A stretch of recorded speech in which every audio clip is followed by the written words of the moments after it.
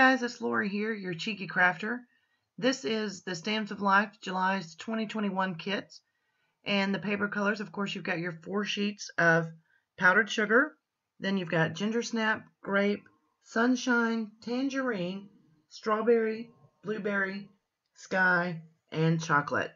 And you've got 2 different ribbons and some additional embellishments. You've got your 10 envelopes that come standard in the kits.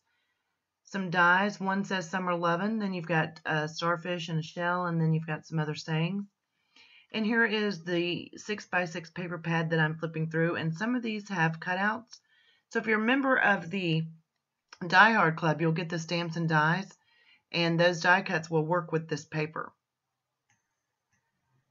So let's get started with card design number 1. I took 2 strips, I cut them to 4 1/4 by 1 inch each, put them on the top and the bottom of the paper. And I'm going to go ahead and adhere this to the card base. And this will cover that red paper is cut to 5 1/2 by 4 1/4. Now I cut a stitch circle using the Gemini, sorry, not circle, oval, Gemini stitched ovals. And I cut that out, and now I am going to take some gold glittery Love from Lizzie strips and put them in the white parts. I wanted this to kind of look like the sun was shining down on the sandcastle, so I gave it a little bit of extra glimmer. And what I'm doing there is just checking to see where the sandcastle will cover up. That way I don't use up all of my Love from Lizzie strips. Now I'm just going to go ahead and put the sandcastle down there on top. And you'll see I stamped at the bottom, Hello Summer. That is from the Stamp and Die Hard Club kit, Sandcastles to Stamp, or Sandcastles for Stamp. I think it's Sandcastles to Stamp. And then I'm just going to add a few epoxy dots here to finish off the card. And that's card design number 1. For card design number 2, I took some of the Ginger Snap cardstock and tore a piece. Then I'm going to ink up the edges with Gina K's Sandy Beach, just to give it a little bit of color. And then I'm going to stamp in the bottom right corner with Gina K Charcoal Brown the sentiment, I dig you. And then I'm going to adhere that to the blue cardstock. But first I'm going to add some of this ribbon. And I'm just going to peel that double-sided tape off. Line up my card so I can make sure I get my ribbon straight on there, using that grid of my board in the background. Then I'll put this card, which the blue cardstock I cut to, sorry, that's pattern paper. It's got pattern on the other side. I cut that to 4 by 5 1/4. So it gives me a little bit of white border around the card, but then this piece is cut to 4 1/4, so it goes all the way across the bottom. And then these are some of the cutouts from the pattern paper, using the die cuts again that come with the Stamp and Die Hard Club, or the Die Hard Club. That's a puffy sticker there on the bottom, and now I'm going to make a bow to go on the top. So this is my We Are Memory bow maker, and it's real simple to use. I'll do another video on that soon, but you just basically wrap it around and make your bow, tie a knot, and then that's pretty much it, you're set. So I'm just trimming up the edges there to make sure that it looks more finished, and then I'll add some double-sided tape to the back to get it to stick really nicely. And then I realized that I wanted to put some clouds on the background, and I had forgotten to do that. So I'm going to show you how I did it on a different sheet of paper. So I used Gina K Ocean Mist because I wanted it to be really just kind of subtle on the blue background. Now obviously I'm using a white background here to show you. And this is the Stamps of Life Cloud and Hexagon stencil. And I'm just doing 3 rows, I think, of the clouds. And you'll see how it looks there. On the blue paper, obviously it's much more subtle. And so there you have it, card design number 3. Okay, this is actually card design number 3. You can see where I cut this tag out of the background. That's from Queen & Company's Foundation Die Set number 1. Then I'm adding the pattern paper on top. So the cardstock is 5 1/2 by 4 1/4. Pattern paper is 5 1/4 by 4. So I'm just going to go ahead and add that to my card base, and then I'll get busy decorating the front. So I've got the tag. I also cut some blue cardstock using that border there that came with the set. Then I ran it through Pink & Main's Catch a Wave embossing folder. Now I'm going to use some Gina K blue raspberry, and I'm just going to go over that, and you can see it kind of makes those waves pop out a little more, so it gives it some dimension by doing that. Then I'm going to run around the edges of the tag, again with that same blue raspberry. Then I'll add the sentiment, and I'm going to use the sentiment from the card kit, or excuse me, from the Stampin' Die Hard Club, which is called, it just says, Seize the Day.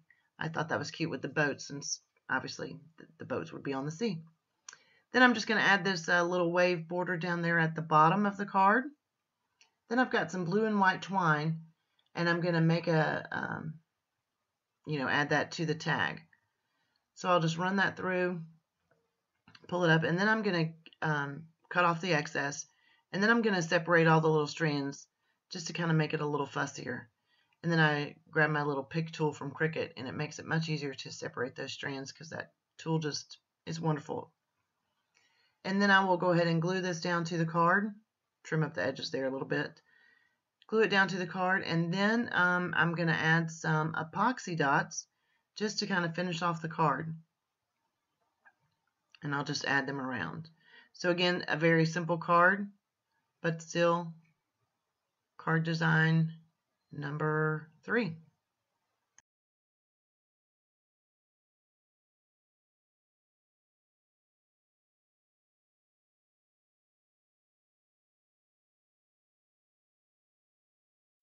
For card design number 4, the purple paper is cut to 5.5 by 4.25, but the pattern paper that says Summer Loving is cut to 4 by 5.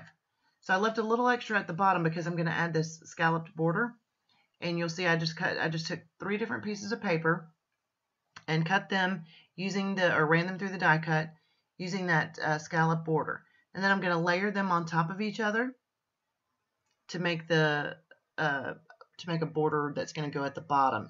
And so the reason I cut the Summer Lovin' paper shorter was so that it wouldn't show at the bottom of those scallops. And so now that I've got these together, I'm just going to trim up everything so that it's all nice and even all the way around. So I'm just trimming off those edges to make the whole piece 4.25 wide. And then I'm going to trim up the top just to make it look a little nicer and more finished on the card. So I'll go ahead and add this pattern paper to the cardstock. Then I will be able to get the scallop border on there. But first I'm going to add it to the card base. That way if I have to cut off any, I can do that before I add the scallop border, but it fits perfect. So I'll add the scallop border. Again, just lining it up at the bottom, and you can see where that little bit of purple shows through. Then I went ahead and cut a scallop border that has the yellow and white stripe from the pattern paper, again to sort of mimic the sun, but it ends up looking more like an awning, which is fine. Then I cut out the Summer Loving. I just cut it with the purple pattern paper, and then the Summer Loving is just plain white cardstock. So I'll adhere that to the top, and then I'm going to get some of those puffy stickers and just line them up around the bottom. I thought this would be kind of cute to just finish off that border look, if you will. And this is card design number 4.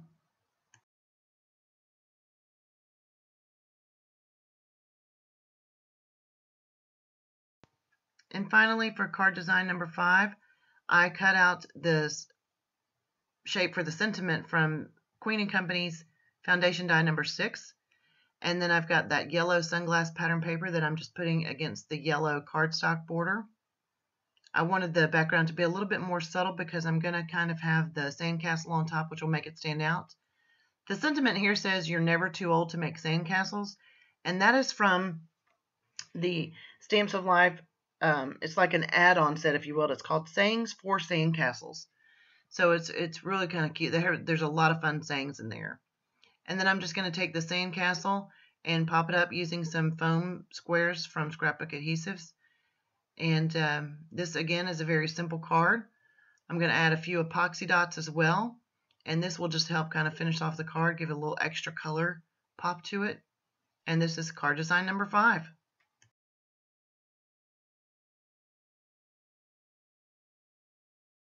Here again are all 5 cards I made using the Stamps for Life July 2021 kit. I hope you enjoy. Thanks for watching.